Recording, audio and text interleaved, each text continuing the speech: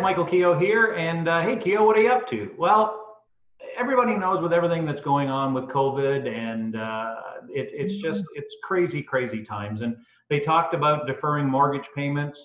What about people that rent? What about people that own properties? What are they able to do? So what we've done is we've reached out to someone that knows all about this stuff, and we're going to be talking today with Larry Pomfret. So, hey, Larry, how are you? I'm well, thanks, Michael. How are you? I'm wonderful. So let me tell you a little bit about Larry. So Larry operates LJP Legal Services here in Barrie. And Larry worked in the debt industry from 1992 until 2012. And then when he was licensed as a paralegal by the Law Society of Ontario, which used to be the Law Society of Upper Canada, a little bit of history there for you. Since then, his practice is focused mainly or primarily on landlord and tenant and small claims law. So that's pretty much exactly where we want to be today to talk about those things. And as such, Larry's represented landlords and tenants in more than 100 cases in Ontario. So someone that's very capable of answering a bunch of the questions that we have here today. So welcome, Larry, and thank you for participating in this, our very first video Zoom meeting. So cool. Thank you very much for the very kind introduction, and you're welcome. So just, if you want to just give us a bit of a summary, Larry, on what you see so far, a little bit, and then we can get into a few more questions after that, or would you like me to start with some questions? Well, sure. I'll give you a basic sense of the landscape in the landlord-tenant world in Ontario right now, specifically as it relates to the COVID-19 crisis that we're currently facing. There are hundreds of thousands or millions of tenants and landlords in Ontario. A lot of the people that live in apartment buildings rent from a larger corporation. A lot of people who live in houses or condominiums are renting from a landlord who owns one or maybe two units that they rent out. The challenge faced right now is the big corporations are hopefully, and I do hope they are, safe and sound with some cash reserves. The tenants and smaller landlords are facing real crises because of job loss, because of challenges paying rent, because of challenges paying utilities and property taxes as a result of the current crisis. Wow. So we own a property ourselves, and you know, this is April 2nd. So we were fortunate that our tenants paid their full rent. So what happens in a situation where someone has lost their job, as an example, and are not able to pay their rent? What are some of the options that they can that they have? So if someone is a tenant and they're having difficulty paying rent, the best thing that I always recommend to tenants is, have you spoken with your landlord?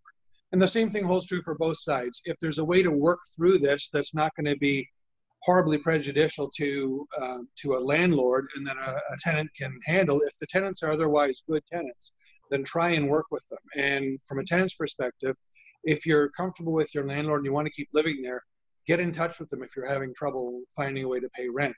The other thing I would recommend is, in every community in Ontario, you can dial 211. The same as you would dial 411 for information or 911 for an emergency. If you dial 211, you'll get on the phone with somebody who will enable you to access local resources, either municipal or regional resources that may be able to help you through this crisis and provide some level of funding to pay rent in the short term. So, you know, April, this happened, you know, March 17th was a state of emergency, and then I think it was the 23rd was the next latest announcement. So going forward, obviously, probably the best thing to do is, if you're, you know, if you were able to make your April payment and not able to make your May payment, start that conversation with your landlord now instead of at the end of the month, right? So and I think what happens is people maybe feel a little bit afraid to talk to them, right? Because what happens? So there are going to be situations where that landlord is expecting or hoping on that amount of money to pay their mortgage. Do you know of anything that's available for them in order to, like, has the government put anything down for them in a rental property? For a landlord? Yes. Per se, no. Okay. A lot of the banks are providing some level of deferment or relief from mortgage payments in the short term, but that only will apply, as far as I've heard, that will only apply to the mortgagor's primary residence. Okay. So if you own a rental property, then the expectation is that you pay the mortgage on that rental property. Now, in terms of the landlord-tenant board, the regular enforcement methods of the landlord-tenant board are still in place, but on hold, so to speak. So if someone misses a rent payment and you're a landlord, then you issue a form that's called an N4 through the landlord-tenant board. And you give that to your tenant, say, look, you've got to pay rent or leave, essentially. Now, as it says on the form, and sorry, I meant to do this at the outset of the conversation, Michael. I want to make sure the people that are listening to this or watching this are aware that what I'm saying now cannot be construed as legal advice. If you want legal advice, call me, and on a case-by-case basis, absolutely, or call a competent attorney or licensed paralegal, and they'll be able to walk you through this. But as I was saying,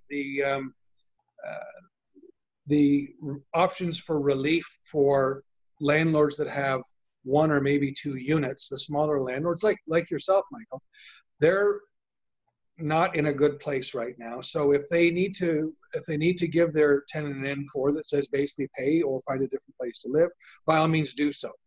I would also explain to the landlord, do your very best to work with your tenants. Give them the N4. I mean, that's just good thinking.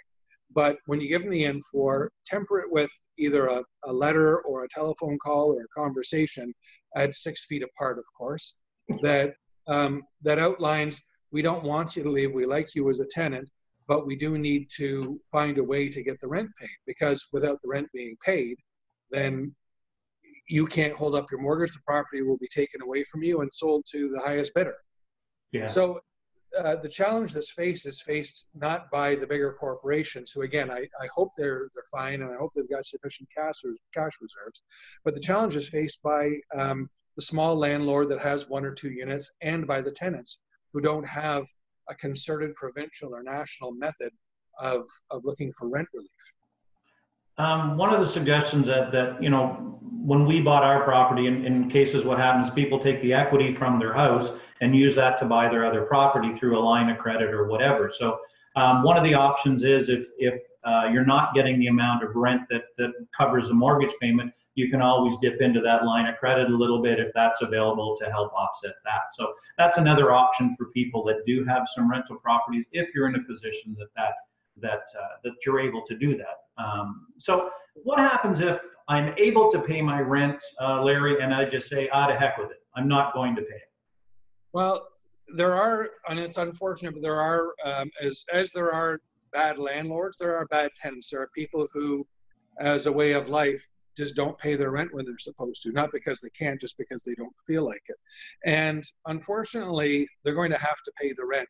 Now, the landlord-tenant board has stayed, or put a hold on, at least for the short term, all evictions. So if somebody was ordered to pay rent, then they still have to pay that rent. And if they don't pay that rent, they can be forced to, because an order by the landlord-tenant board is enforced by the sheriff the same way as a small claims judgment is. If somebody is to have been evicted and that eviction is put on hold because the landlord-tenant board has put a hold on evictions, then every day the per diem ordered by the landlord-tenant board is payable. So if the hold is in place for 2 months, there's going to be 61, 62 extra days of rent on top of the order that you saw when you lost the case to the landlord-tenant board. So I would never ever recommend to a tenant not to pay the rent regardless of the circumstances. It's not fair to the tenants themselves in the long term, and it's certainly not fair to the landlords. Are you aware of anything with respect, so if you have a property where the tenant is paying the heat and hydro, what happens if they get behind on that? Like, how does that affect me as a landlord? Is there any way that I can make sure that those payments are being made?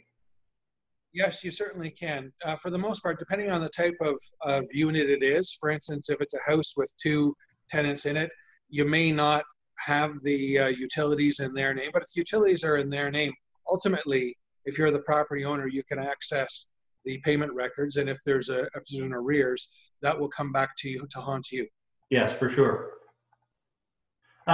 So if I make an arrangement with my tenant because they can't pay, and then they don't keep up with that end of their of the bargain, are there any consequences, or like what can I do after that if they say they're going to do something and then they don't? Well, you can almost treat it as a normal day-to-day business with regard to landlord-tenant law and the Residential Tenancies Act. If someone says they're going to do something, you agree to it, by all means get it in writing. And then once you have it in writing and they don't abide by it, then that just becomes a piece of evidence when you give them an N4 and then file an L1 application. An L1 is an application before the Landlord-Tenant Board to force the termination of tenancy and to collect arrears. So it's kind of, it's interesting, like you're saying, because all of the big corporations really probably don't have to worry. Well, they do have to worry, but they have the ability to take and cover some payments here and there. But the mom and pop run, sort of trying to get, ahead a little bit, seems to be the ones that are going to maybe end up being behind the 8 ball when this all comes together. So any scenarios that you can think of that maybe we haven't discussed that, with if someone was, so even if someone had an eviction order already in place for, say, April 15th, they can't be evicted because of is it any new eviction notice or any evictions at all? Any evictions at all. Okay. If they've been scheduled, they're no longer scheduled. And I get that. I mean, the government doesn't want to see anybody out on the street. And of course, when somebody has been evicted, a lot of times they'll have the ability up until the moment of eviction to redeem themselves and pay the back rent and go on as before. As it is right now, with the order to stop all evictions and stop all proceedings, then even if someone got an eviction date from the sheriff the day before the order was put down by the Landlord-Tenant Board, that eviction is on hold until such time as the Landlord-Tenant Board resumes normal business. You still have an eviction order. You still have the ability to enforce it when the board and the sheriff are able to enforce it. And the money that is outlined in the order that is owed to you is still owed to you, plus the per diem for the extra time when the people are living there right now. So there is, because the landlord is not able to evict somebody right this minute, is not licensed to live somewhere for free. The rent will have to be paid. Well, and it's interesting because we've had a few properties with clients that we've sold where the tenant, hasn't paid. So you end up, it's 1 or 2 months before you get them out. And now this is just going to be compounded on top of that for anyone that's in that situation, which is unfortunate for those that are, just trying to, get ahead a little bit in real estate. So Very cool. Is it possible to use the last month's rent as this month? Like, is that an option?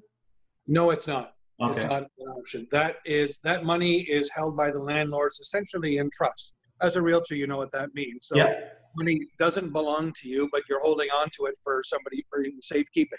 And it is to give you safekeeping. If somebody, if one of your tenants, for instance, moves out right now and didn't give you any notice, then you're entitled to use the last month's rent against in lieu of notice, I guess. But by no means can you, if somebody misses any rent, can you apply the last month's rent? So do you foresee, take out your crystal ball there and, project ahead 3-4 months, say, when all this is settled? Do you see any lawsuits or something coming as a result of this? Or what sort of, in your position, do you feel will be happening in, say, 4 months? Do you have an idea? I think I'm going to be very busy in 4 months. But I don't mean to jest about it because it's a very serious situation. But there will be a lot of legal action taken. Now, the way that the Residential Tenancies Act manifests itself, for tenants, they have up to 1 year after they move out, per se, to file an action at the Landlord-Tenant Board against their landlord. A landlord has until the tenant closes the door and gets into their moving van. And after the tenant has vacated the premises or ended the tenancy, then the landlord cannot file an application against them, the landlord-tenant board. They must, in that situation, if there is money owed for damages or for unforeseen expenses, then they must try and get a judgment in small claims court. Wow. So they have a year after they move out to come back to the landlord for damages, but the landlord, once you get the key or once they leave, you're scuppered. Doesn't seem quite fair. Well, the Residential Tenancies Act, as far as I can see, was put into play because there was a significant population of unscrupulous landlords. And I'm not suggesting that every landlord is doing what they should do all the time. I see evidence of it regularly. But what it has created is very knowledgeable population, a subpopulation of tenants who aren't interested in playing by the rules, aren't interested in paying the rent on time, and it hurts all tenants because a lot of times all tenants get painted with the same brush, and unfortunately there are lots of people who just want to pay the rent all the time, but they're having to go through hoops in order to find a place to live because landlords, rightfully so, are scared of getting one of those tenants who is going to try and get away with living for free. Well, it's interesting. I have a saying in real estate: good tenants don't stay tenants long, they become homeowners. Bad tenants become tenants from you know where, and they do know how to play the system, unfortunately, and you know, sometimes that's not the best. So no, and that is not I want to make sure that we're not besmirching tenants as a group. No, not at all. The vast majority of tenants pay their rent on time, live a peaceful existence, and are hopefully working towards becoming homeowners or living out their time as a tenant. Either way is fine. I love the term quiet enjoyment. I want you to have quiet enjoyment. I don't want to hear from you. You know, that's the best for us. So, in summary, Larry, what can you sort of tell us about, from a landlord's perspective, a tenant's perspective, going forward? What is the best thing? And at the end of all that, give yourself a little bit of a promotion there for your business itself. Oh, okay. The best way that a landlord and tenant can get through this is with communication. If you're a landlord, don't be afraid to talk to your tenants about the situation and say, are you okay? If you're a tenant, talk to your landlord. Say, if you're having a problem with the rent, talk to your landlord and say, what can we do? Because I'm having trouble finding the rent. And if you're a landlord and you're watching this, direct your tenants to, if they're having a big problem, if they're a low-income household and they're having a problem making ends meet during this, then have them call 211 to see what services are available. Have them access, if they've been laid off, the federal government's program for $2,000 a month for the next 4 months. Help them help themselves, so to speak. Wonderful. So I really appreciate this. Like, you've answered all of the questions and really helped us understand more what is going on and what to expect from a landlord's perspective, a tenant's perspective. And so even if you can afford to pay something, you should do that, correct? You absolutely should do that. But you should, if your landlord is expecting you to pay $1,500 and all you can give them is $1,000, you also owe them an explanation, and you should open the lines of communication to say, look, I'm having trouble. Can we do $1,000 a month for the next 3 months, and I'll make up to $1,500 over the following 3 months, awesome, or something like that. Awesome. With regard to plugging my business a little bit, I always like free publicity, but thank you for that. The name of my company is LJP Legal Services. The website is ljplegal.ca. And my telephone number is toll-free 1-888-244-3697. I focus primarily on small claims matters and landlord-tenant matters. Well, Larry, I really, really appreciate your time. I hope you're staying safe out there. Great information today, and we'll put all your information down below or up above, wherever it goes. I'm not 100% sure. We'll do all the links to it, and if anybody has any questions, put them in the comment section down below, and what we will do is we will respond to them as they come in. And again, guys, be safe out there. Larry, thank you very much for your time, and enjoy your day, guys. Thanks, And Larry. Michael, stay safe and healthy, and we'll talk to you soon. Have a great Thank you, day. sir. Enjoy your day. Bye-bye now.